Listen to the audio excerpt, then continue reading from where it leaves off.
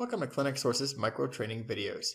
In this video, we will be showing you how to enter a prior authorization as a rule to make sure that your authorizations appear on your claims, as well as being tracked for you. I'm going to go ahead and log into ClinicSource.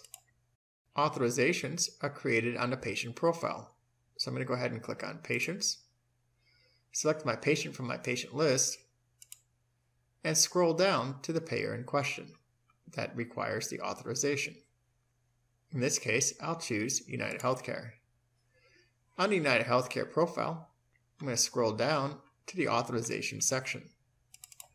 Just to the right, there's a button. Simply select the button to add a new authorization.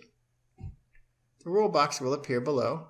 Simply enter the authorization number, a specific CPT code if needed, your discipline, the date range that the auth is good for, and the quantity of units or visits. Once defined, simply save. If you have more than one discipline within the clinic, simply click the button again to add another authorization. You can have multiple authorizations per payer. Once complete, scroll up to the top, click the blue disc at the top left, save your changes.